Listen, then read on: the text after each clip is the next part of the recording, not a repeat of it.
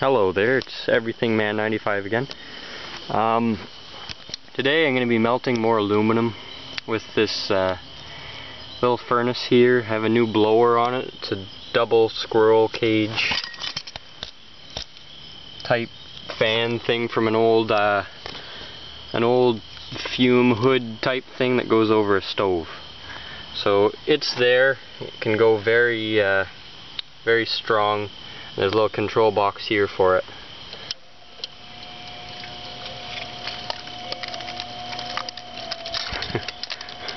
A couple of wrappers in there. But yeah, I'm going to be melting a bunch of aluminum soda cans and some other things. I have an old blowtorch here to help start it and a propane torch.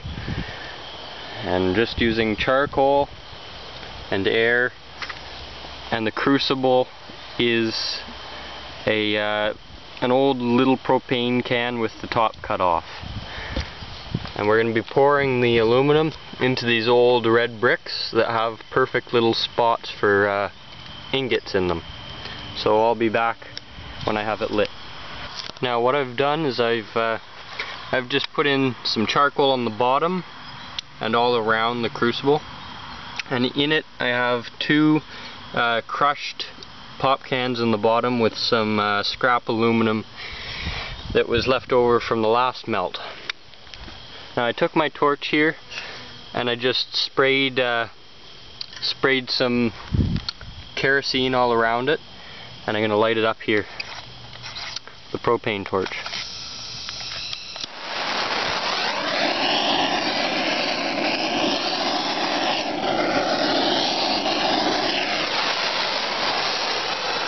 Next I'm just going to turn on the fans to low and just let it heat up. So I've probably gone through about 20 cans now, and I've actually had to turn off the blower. Even on the lowest settings it gets so hot that I'm probably going to end up burning a hole through the crucible like I did with a couple of the last ones. But I've gone through about 20 cans and it's going well. I have some scrap here from last time that has to be remelted as well, and I'll be back when I'm ready to pour. Now it's been about 30 seconds since the last video and I've already gone through about 5 cans. Had to turn off the blower again, and I rotate the crucible every time to try to get an even heat.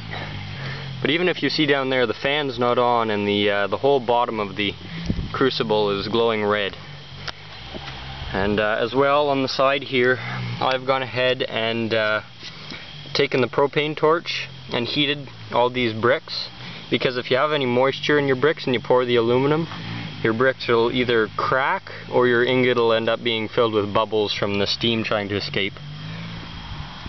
And I try to keep up crushing cans and go through cans pretty quickly, and all that I'm doing is taking cans, putting them on a brick, stepping on them so they get flat so I can put in more, and it reduces the amount of time for air to get in and make more slag and oxidize the aluminum.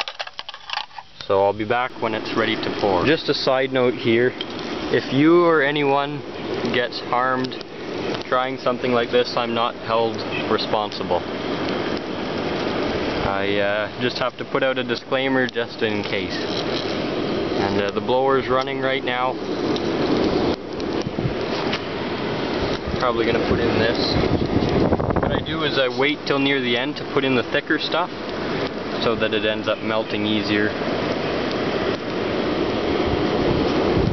And I have the bricks ready along with a little pot of water to put the ingots in after they're done. And you could just leave the ingots to cool while in their bricks, but I like the effect of having the water boil instantly when you put the hot ingot in.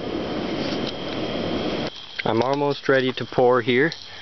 I've gone through about half a bag of charcoal, and I've had to go get another bag of cans because I've put so many in it.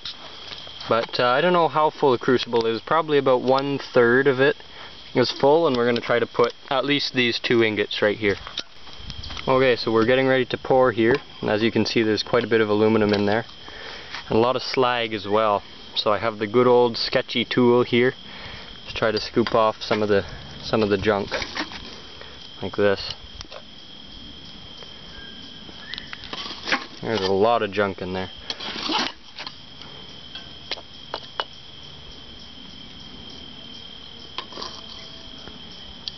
Now, I do recommend wearing a safety mask, a gas mask, because the fumes aren't very healthy of aluminum. See, there's a ton of slag.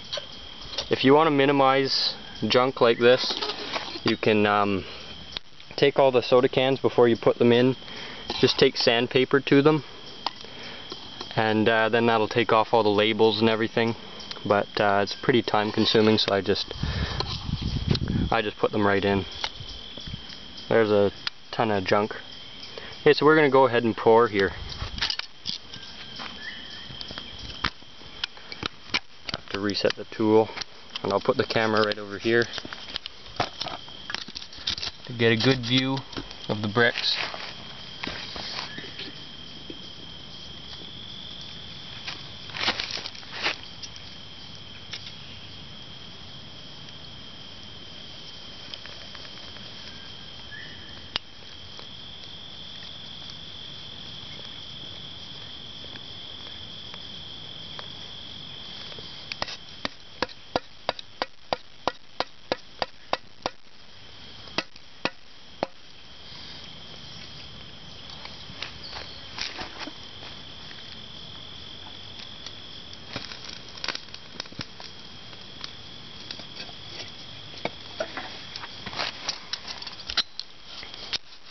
So we pretty well have 2 ingots there, and the can is now empty, and I poured out the rest of the slag right over here, and it's burning the ground.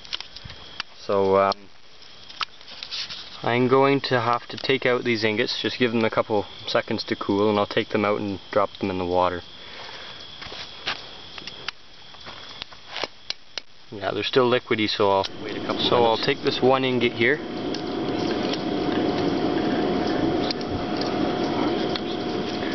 I'm going to put it in the water.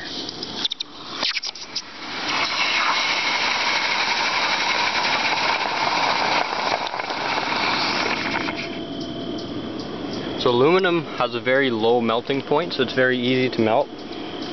But unless you have it really all surrounded with heat, it gets hard because it's such a good heat conductor, as well as copper and other things, but aluminum is the easiest to melt when you have something like this. And if you're interested in this type of thing, check out my channel. I have a couple more videos like this and a video on how to build this forge.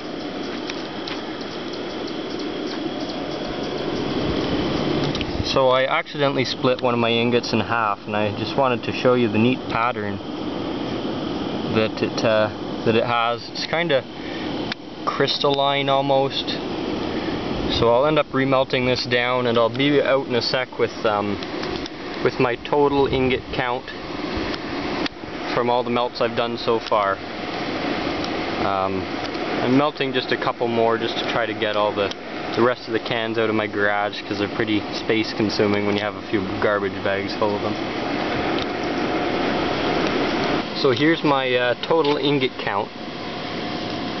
I have 6 altogether, and like I said before, if your ingot mold isn't dry, mine's the bricks over there, then the water and stuff in the brick, when you pour the aluminum, will turn to steam and will bubble up through your ingot. So this is my first ingot, and the brick was wet, so it's all uneven. It still looks neat, but it's all uneven and rough. The other ones are very smooth, this one probably being the best. And if you're looking to use this as a method of making money, it's not very efficient, because if you go to the store and you get 5 cents a can, aluminum is not very expensive.